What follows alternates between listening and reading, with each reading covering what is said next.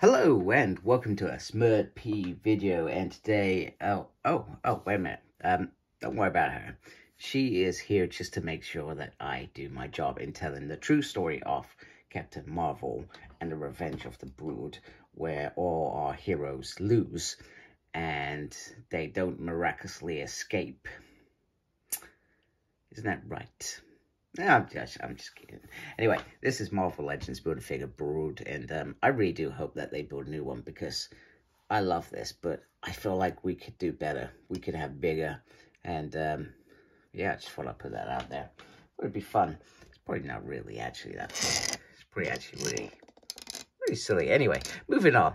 Captain Marvel, issue 45, Why You're Here, Revenge of the Brood, Part 3. And here... No, not quite yet.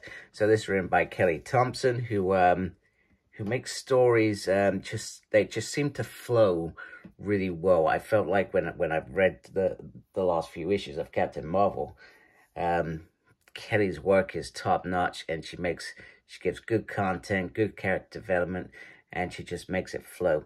Sergio is on the art, inker is Sean, colorist is Arif and Yen, and Clayton Cowles is on the letters. This is our adoring cast here, currently trapped out in space. So, through numerous interactions, the team in the simulation start to realize that something isn't quite right, like they forgot something, etc., etc. Kawan goes off with a headache to sort of perhaps try and filter through what she thinks is going through, whereas Gambit soon tells her that Rogue is not his wife and we should tell everybody. But Kawan says, no, I've got another idea. Let's not make this a really big thing. Let's keep it sort of low-key. And, well, I can do this.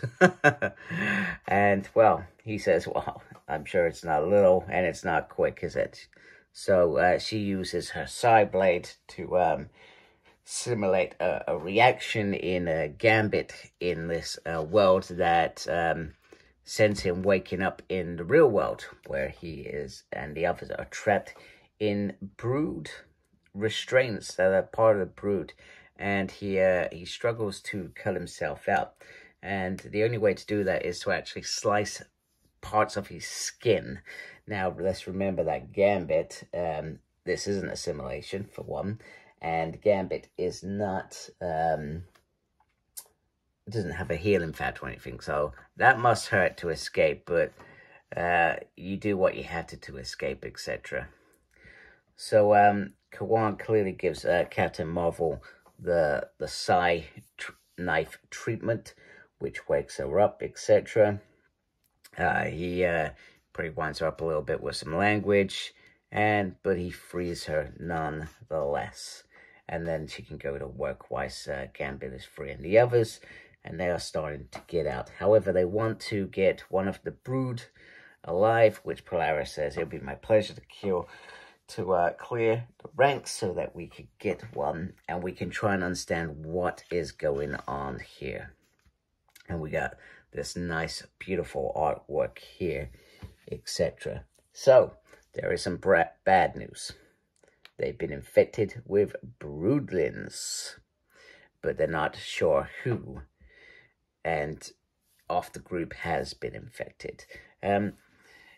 Captain Marvel soon realizes what Gambit had to do to escape, and I feel like this is a nice moment, considering, I guess, how much she's grown, how much her and Rogue's relationship has grown towards, what am I trying to say, to some sort of conclusion where they could move on. And bear in mind that felt like that sort of was many years ago, and I can't remember exactly how that came to some conclusion, but, you know, that she's going to say, Gambit, you know, you were my nemesis's husband, but you know what? You did a good thing. I'm going to make sure that I'll look after you so that you can go home safely. There's a moment here which I probably don't understand, not being a reader of Captain Marvel, where she says that in the simulation she didn't drink. So I'm presuming she's had some problem with alcohol in the past, similar to Tony Stark, perhaps. But I don't know that, so I'm not going to comment on that, but I thought I'd mention it. So there are two potential candidates out there that they can rescue. So they've got to split into two teams. Their plan with Wolverine in Pacific, they should kill her. However, they didn't do it quickly. Not that it would matter. This Wolverine would end up back on Earth, etc. And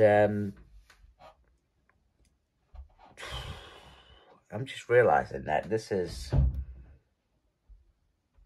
young Wolverine, isn't it? This is old lady Wolverine. No, this is young Wolverine. This is what, sorry, my brain wasn't working then. So old lady Wolverine hasn't been found in the vault yet. So this is young Wolverine. Anyway, they've got some problems. The Brood are above, however, they are not designed to attack, but they are there to kill Laura. So so they start getting into a fight, and they feel like it's a bit of deja vu, where, you know, and perhaps they're probably a bit worried, are they in a simulation again, or are they not? Or do they lose here and end up in some sort of simulation? And maybe the Brood should consider what that simulation is, because they figured it out really quickly. So Captain Marvel does her thing where she blasts it all out. Then she gets all bossy and gives the orders of who's going where. So we got two teams, Wolverine, Gambit, Polaris, and Hazmat. In her own monologue, she talks about she would like Hazmat to stay with her, but she's comfortable knowing that the X-Men will protect her. Plus, she needs Psylocke to help break Binary out when they find her.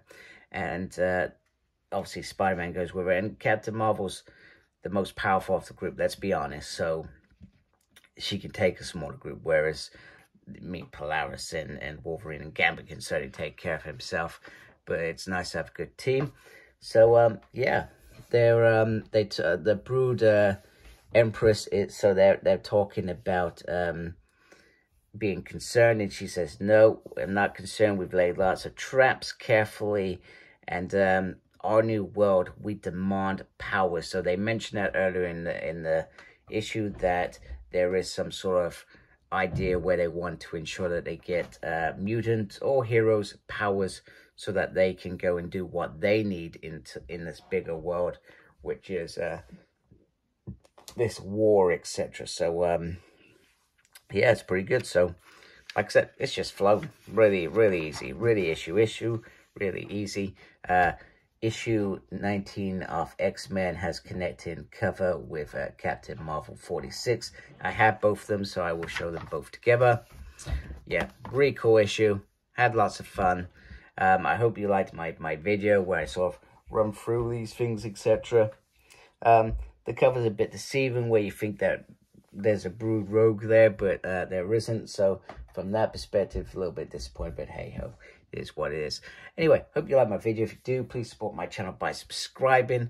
Thank you to everybody that is subscribing to my channel. I appreciate you folks. Make sure you look after yourself, very important these days. And as always, embrace geekiness. Take care. Goodbye.